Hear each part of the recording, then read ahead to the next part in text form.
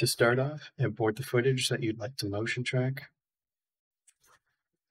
Select the drop-down menu and choose Motion Tracking, or you can press Alt-M. Click Add Region to create your search area. And Vegas does not distinguish between your search area and your surface area, so make sure you're matching your perspective correctly. Change your precision to accurate.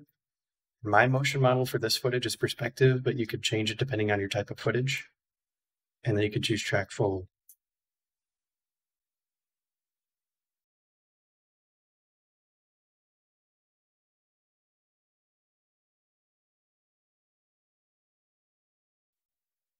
Once you have your tracking data, you can add your footage that you're going to track in. So in this case, I'm going to just add some text.